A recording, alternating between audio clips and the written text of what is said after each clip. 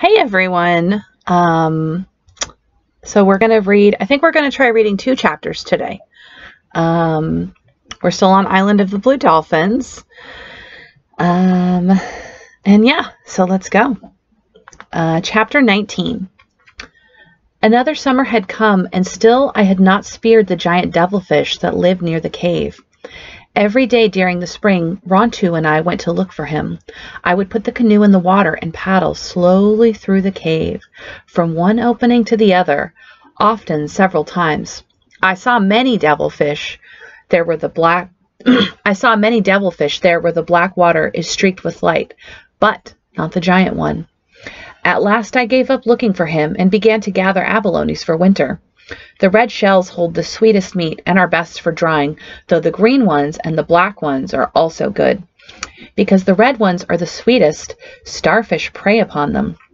This star-shaped creature places itself over the shell of an abalone, with its 5 arms spread out against the rock to which the abalone is fastened. It holds the shell with its suckers, and then it begins to lift itself. The starfish pulls against the abalone shell, sometimes for days, holding on with its suckers and pulling up with its legs until little by little the heavy shell comes loose from the body. One morning we left the cave and paddled out to the reef, which is joined to it. For many days I had been gathering a few shellfish on the rocks at Coral Cove, but I had been watching the reef and waiting for the right time to harvest. This is when there are few starfish feeding, for they are as hard to pry loose from an abalone as an abalone is to pry from a rock. The tide was low, and the reef rose far out of the water. Along its sides were a great number of red abalones and very few starfish, so before the sun was high, I filled the bottom of the canoe. The day was windless, and since I had all I could carry, I tied the canoe with Rontu following me.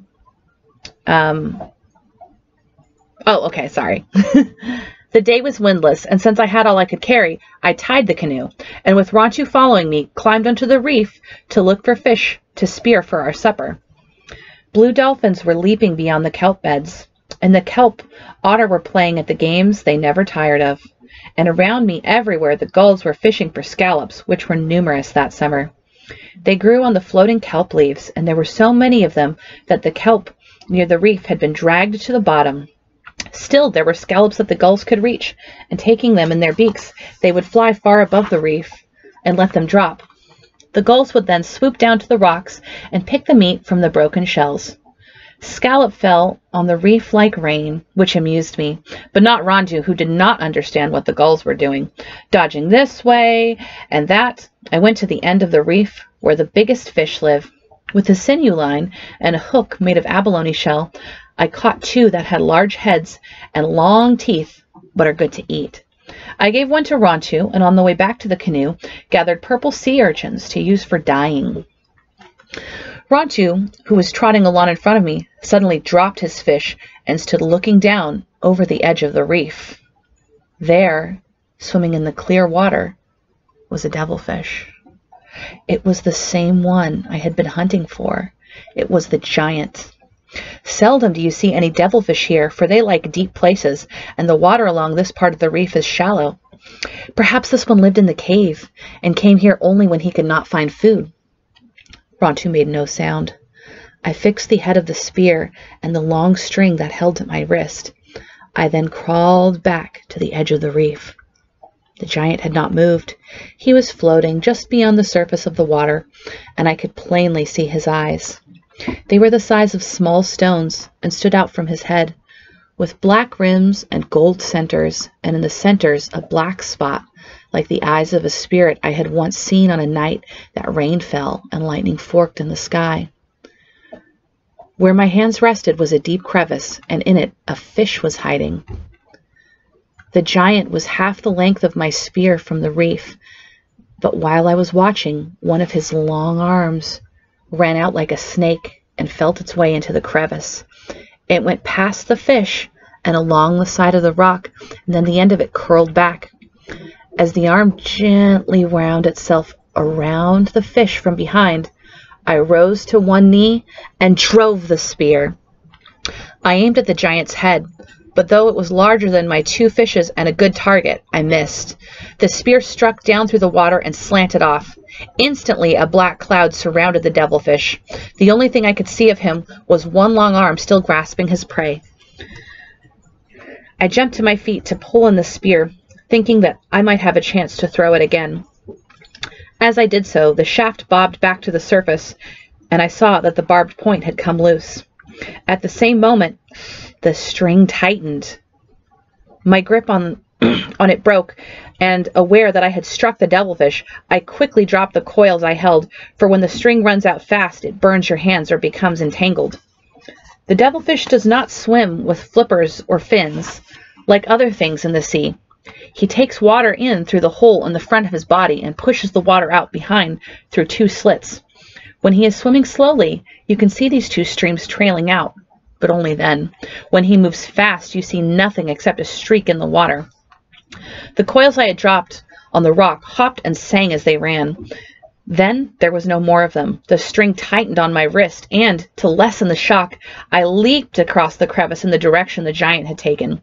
With the string in both hands, but still fastened to my wrist, I braced my feet on the slippery rock and leaned backwards. The string snapped tight with the weight of the devilfish. It began to stretch. I feared that it might break. I walked forward, yet I made him pull me every step. He was moving towards the cave, along the edge of the reef. The cave was a good distance away. If he got there, I would surely lose him. The canoe was tied just in front of me. Once I was in it, I could let him pull me until he grew tired, but there was no way to untie the canoe and still hold on to the string. Rontu all this time was running up and down the reef, barking and leaping at me, which made my task harder. Step by step, I walked forward until the devilfish was in the deep water close to the cave. He was so close that I had to stop, even if the sinew broke and I lost him. I therefore braced myself and did not move. The sinew stretched, throwing off droplets of water. I could hear it stretch, and I was sure it would break.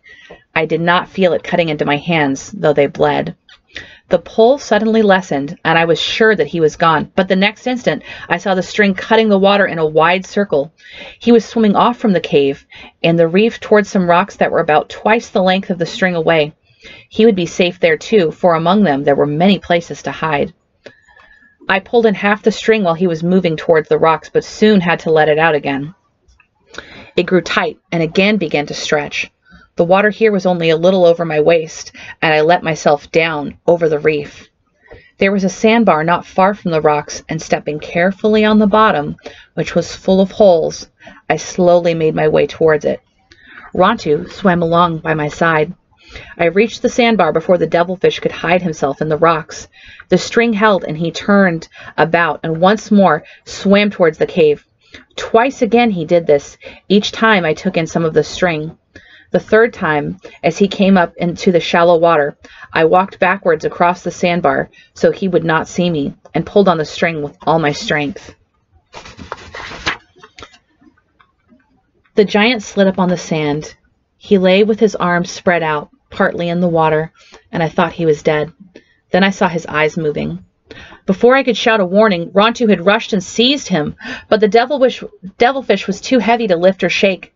As Rontu's jaws sought another hold, 3 of the many arms wound themselves around his neck. Devilfish are only dangerous in the water where they can fasten themselves to you with their long arms. These long arms have rows of suckers underneath them, and they can drag you under and hold you there until you drown. But even on the land, the devilfish can injure you, for he is strong and does not die quickly. The giant was flailing his arms, struggling to get back into the water. Little by little, he was dragging Rontu with him. I could no longer use the string because it was wound around Rontu's legs.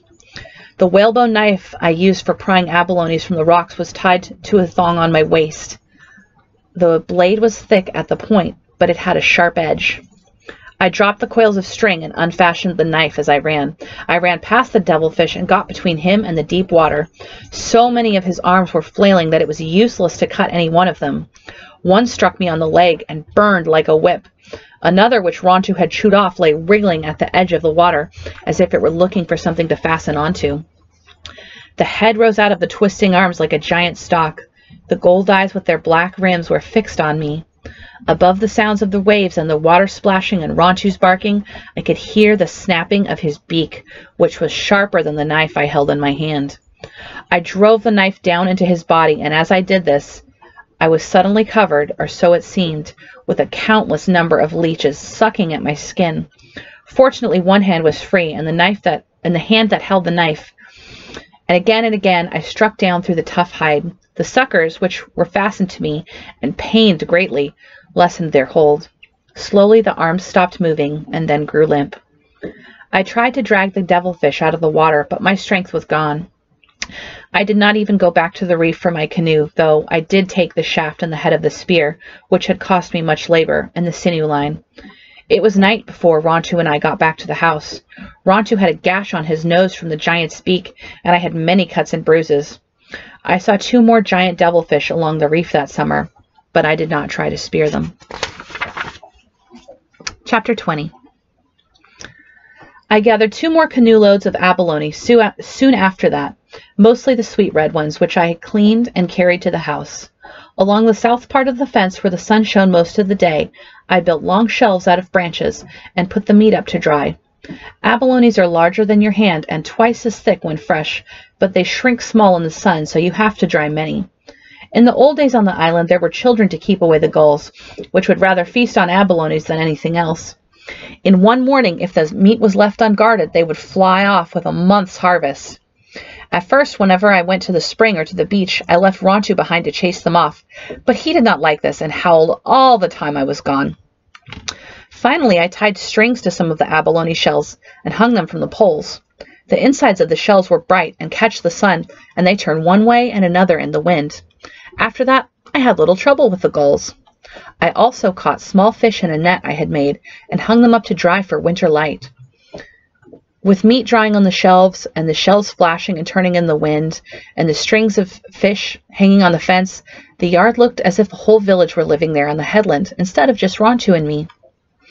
Every morning after I had gathered food for the winter, we went out on the sea. At the end of the summer, I would gather roots and seeds to store, but now there was nothing that needed to be done.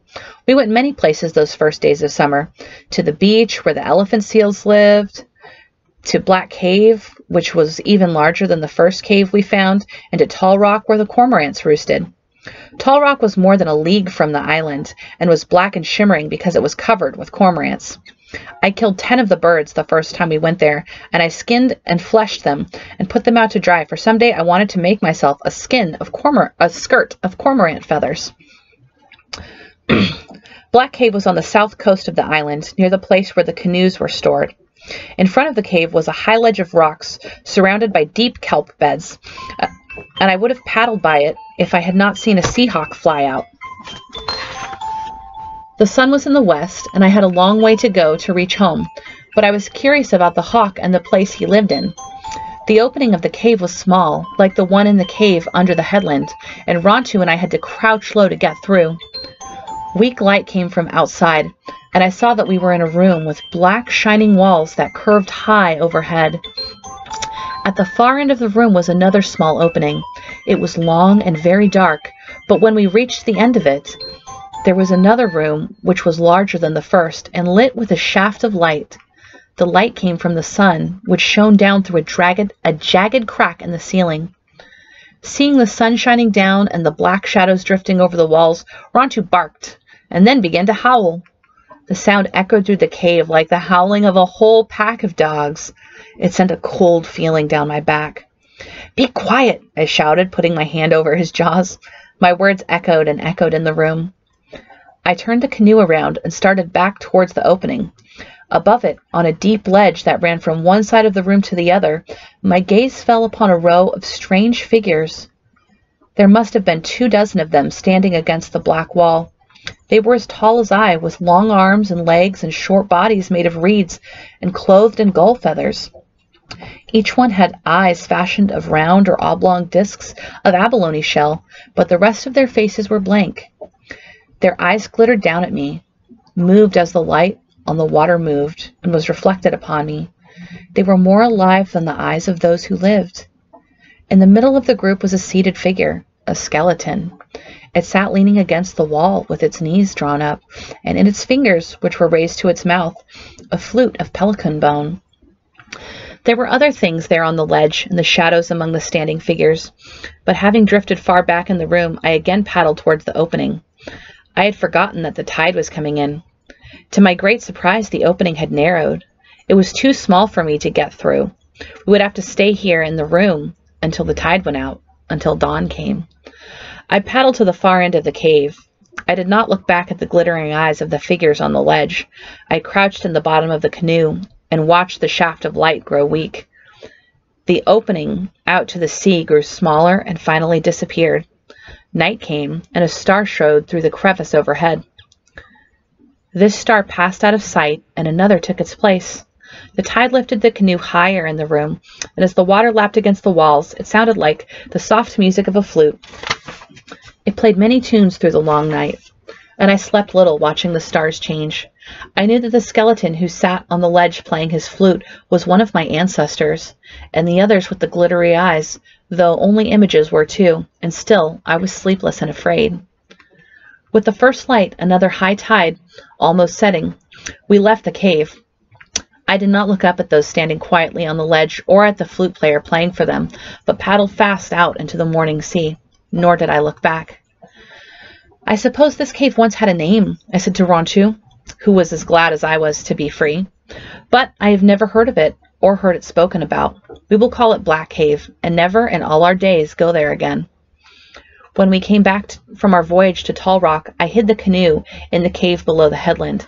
It was hard work, but each time I would lift the canoe from the water and onto the ledge, even though I planned to go out the next morning.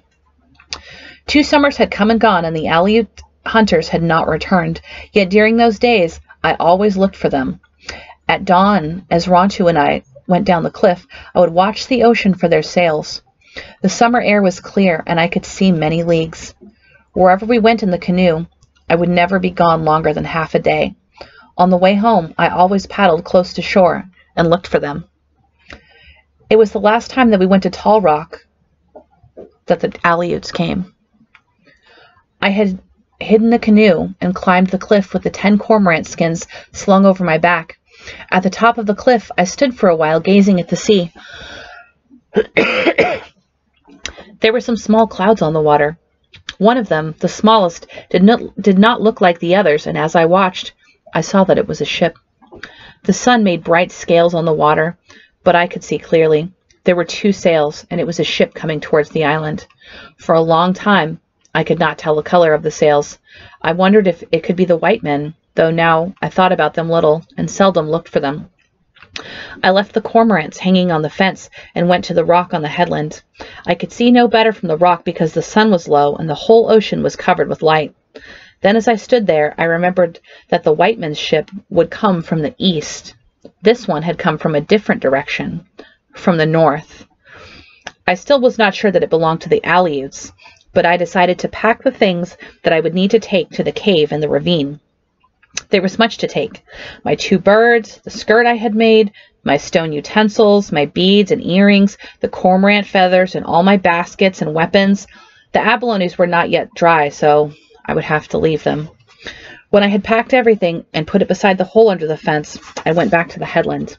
I lay on the rock so that I would not be seen, and peered over its rim toward the north. For a moment I did not find the ship, and then I saw that it had traveled faster than I thought it would. It was already rounding the kelp bed, close to the rocks of Coral Cove. The last of the sun shone on the ship, on the bow, which was made like the beak of a bird, and on 2 red sails. I knew that the Aleuts would not come on shore in the dark, and that I had until morning to carry my things to the cave, but I did not wait. Most of the night I worked, making 2 trips to the cave.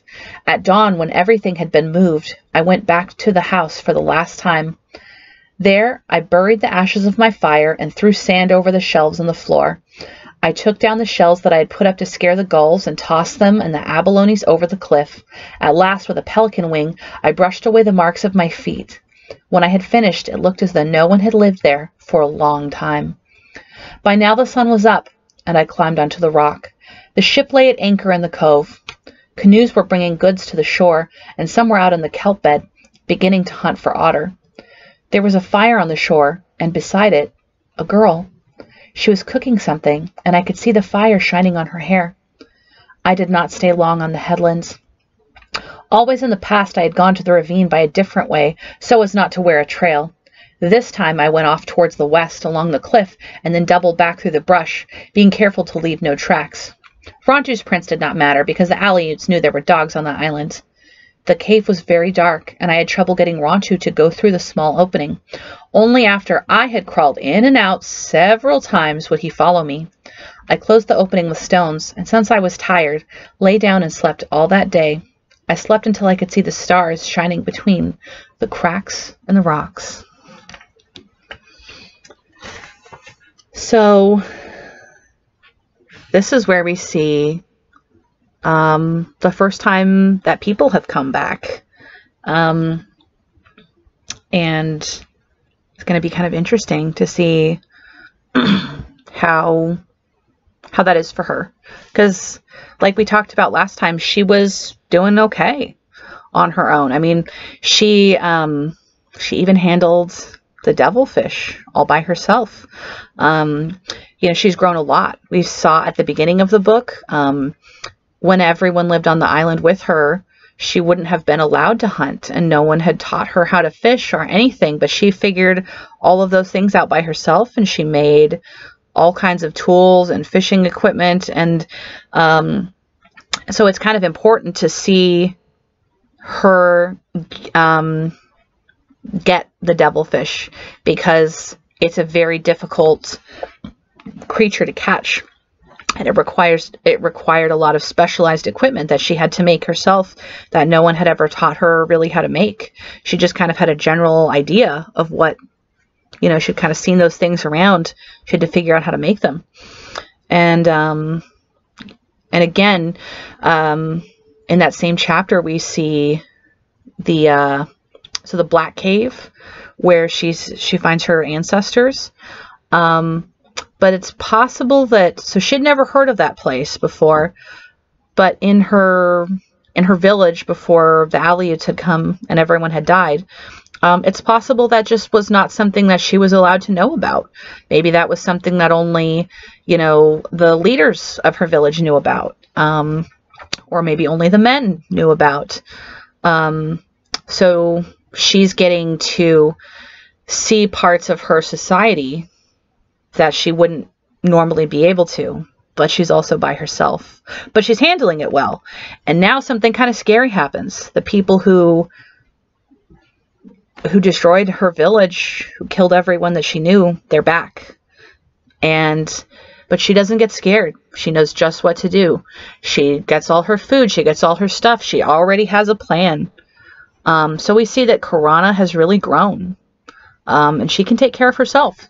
So we'll see what happens next, when maybe she actually, you know, does she meet them? She said there's a girl with them. Maybe she meets a girl. But yeah, so it was good to read with you guys. We'll keep reading this book. We're not too far from being done. Just got a little bit left. Okay, bye.